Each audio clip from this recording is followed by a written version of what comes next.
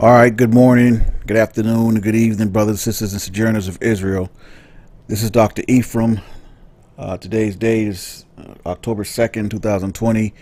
And obviously, if you're listening to the sound of my voice, you're blessed to see another Shabbat, and all praises due to the Most High. Hayya Yeshua HaMashiach. So I hope everyone is well and in great spirits and great health, and your families are well. And it's always a blessing and a pleasure to be able to broadcast to you all via these lessons.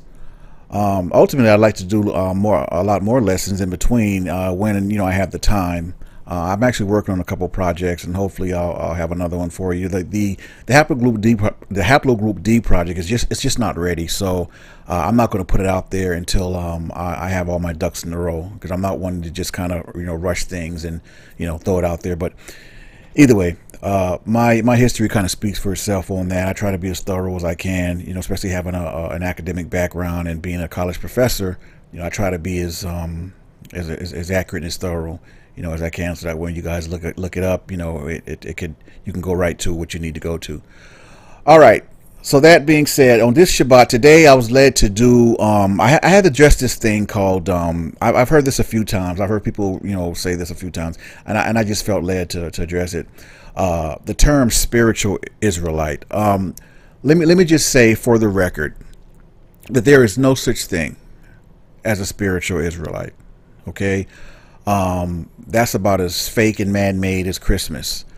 And, that's in no way trying to disrespect anyone or downplay anyone or discourage anyone in any way, because the Most High does give non-Israelites a way in, or a way to receive salvation. And that is by taking up the laws, statutes, and commandments of the children of Israel. Okay? And, that whole spiritual Israelite thing, that's more so that more so falls under the Christian dogma, the Christian theology, right? Because your New Testament Christians are the ones that have been trying to basically steal the salvation of the children of Israel, even going as far as to say that they've replaced the children of Israel. So to all you Israelite brothers and sisters out there, if y'all don't understand what that is or what they're trying to do with that, then I don't know what to tell you. And one of the main reasons why a lot of Israelites reject outright the New Testament, because we already have our testament. We already have our laws. It's in the Torah. And again, I'll say this a million times if I have to. If anything you find in the New Testament, I don't care what it is, if it does not line up with Torah, if it does not line up with any of the laws, statutes, and commandments given to the children of Israel by the Most High, reject it outright, immediately, no questions asked, straight up, simple as that. Okay, so but anyway, so that's that. But I wanted to address this because, and I want to address this thoroughly, okay, because again, I had a lesson explaining why our genealogy is of the utmost importance to the Most High. I already had that lesson, but this whole spiritual Israelite thing it's like it's catching some legs, it's growing some legs. So I want to address that. And so with that said, I want to have a segue into that, because someone who I'm assuming is I don't know, I won't even say the username, it doesn't matter, but someone commented on my channel with the 12 tribe chart that I did. Okay, and essentially I'm going to use that as the basis for the lesson today. I'm going to read what this person said, and then I'm going to read my response, my thorough response by scripture, because it's one thing to have an opinion about something, but my thing is come with the word, though, because if the word doesn't line up with what you're saying, then you're speaking womp, womp, womp, womp, womp to me. No disrespect, right? But anyway, so let's get into it. Let's get right into it. Spiritual Israelite. There's no such thing. Now, this person said, quote, wait a minute. Let's see here. Made a comment on YouTube channel on the genetic breakdown of the 12 tribe chart. Okay. All right. I don't know why people black and white insist on falsely and ignorantly thinking that the Bible is separate from DNA and genetics. It is not. As a matter of fact, they go together like hand in glove, but more on that a lot later. The Most High is responsible for coding our DNA so that no other nation of people on this earth has it. I don't know why people can't get that, right? So with that said, let's get into it. So this person said, quote, "So what then does one do when and if they find out they are not a part of the 12 tribes? Are they to stop honoring the laws?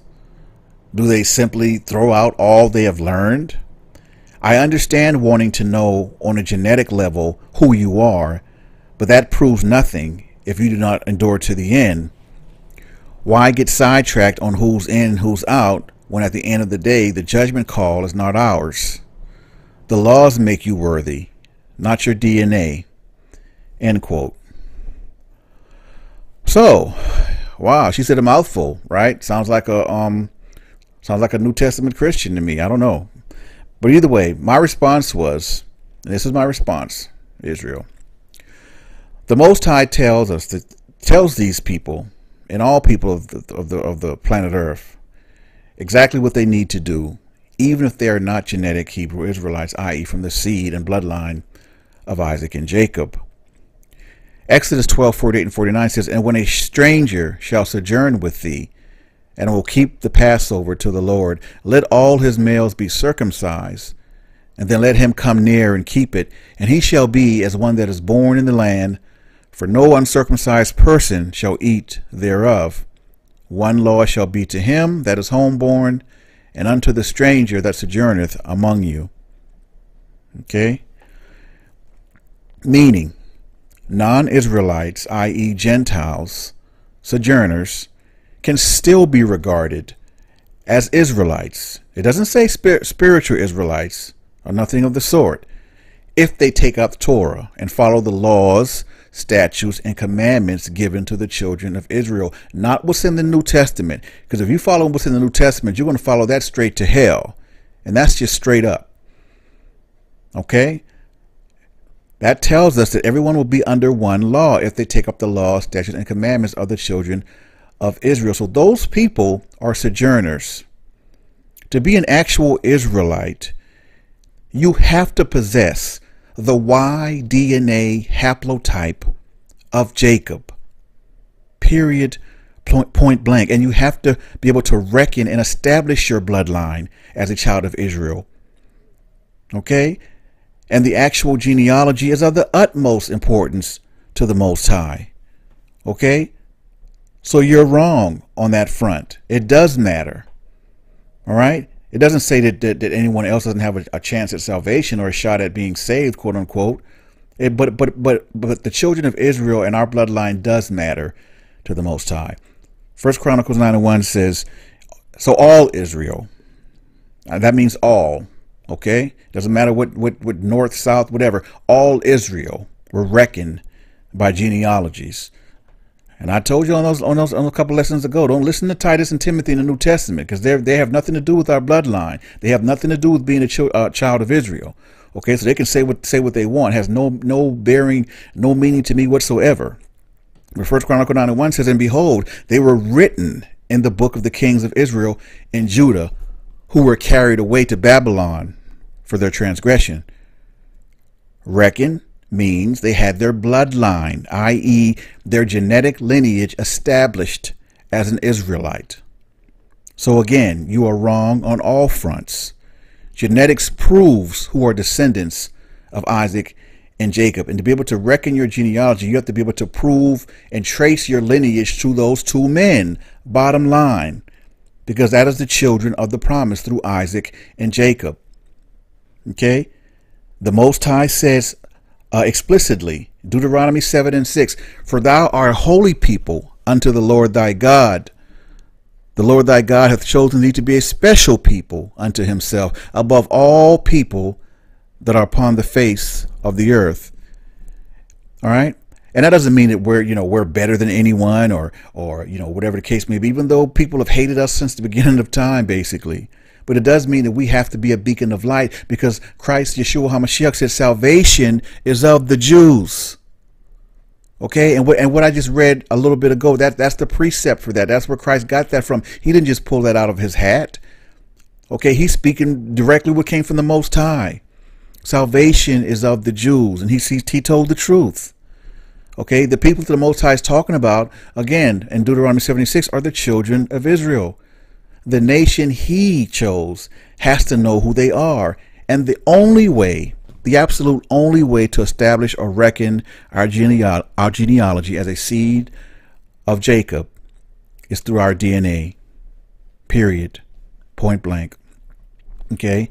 It says nothing about spiritual Israelite or anything along those lines. It doesn't exist. You won't find that anywhere in Torah, because it doesn't exist. And if it doesn't exist in Torah, why are you promoting that? You don't have to make sojourners feel good about themselves. I mean, the Most High already gave them a way in. They're sojourners. He doesn't see them, if they take up the law, statutes, and commandments given to the children of Israel, the Most High doesn't see them any differently. So you don't have to make them feel better about calling them a spiritual Israelite. No, they're not a spiritual Israelite. They're a Gentile. They're a sojourner. I'm sorry, they're a sojourner. Okay, but if they do what the Most High said, He will look at them as one of us. And He said that explicitly. So you don't have to make up expressions and make up words to make them feel better about sojourning with the children of Israel, the real children of Israel. Okay? And no race on this planet has the DNA of the children of Israel. I've proven that over and over and over again through my comprehensive E1B1A video, my 12 chart video. I mean, all throughout. I got close to 50 teaching videos over the years, and I've went through that ad nauseum. No other race on this planet has the DNA of the Negroes, period. And that was by design and on purpose. Okay, the Most High wanted our bloodline DNA separate from everyone. And guess what? It is. Okay, so our DNA / genealogy is of the utmost importance to the Most High God. So much that he even took that a step further, and he went as far as separating Jacob and Esau's Y DNA haplotype in Rebekah's womb. Ordinarily, when two brothers are born, especially if they're so-called twins, right? They ordinarily have the same Y DNA haplotype of the father. That's ordinarily.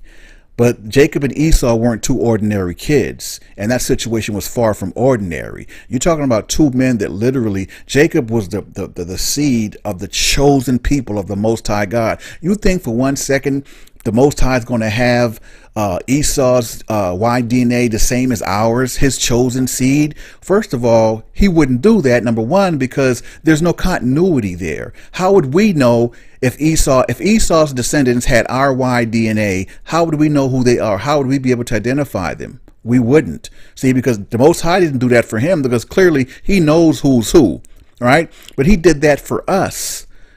So we have continuity. That's why the descendants of Esau's Y DNA is different from the descendants of Jacob. And that's how we can tell who's who.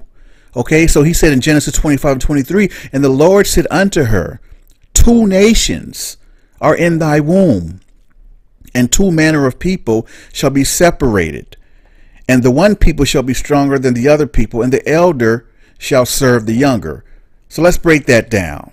He said, the Most High said, 2 nations are in thy womb. Well, what is that? What does that mean? Nation. Nation equals bloodline. Okay? Nationality. Where you descend from. That's your lineage. That's your line. That's your bloodline. That's the nation. Bloodline equals Y DNA haplotype for males. What Y DNA haplotype is what you got from your father and what he got from his father, and it goes on and so on and so forth. That's your bloodline lineage, your Y DNA haplotype. That's how you trace that. Okay, and in genetics, so because he didn't want the seeds of Esau to have our DNA, because like I said, again, there's no continuity if he did that, if he allowed that. If the seeds of Esau had our DNA, we're E1B1A. They defaulted to E1B1B. Why? I do not know that part, but I just know that they did, right?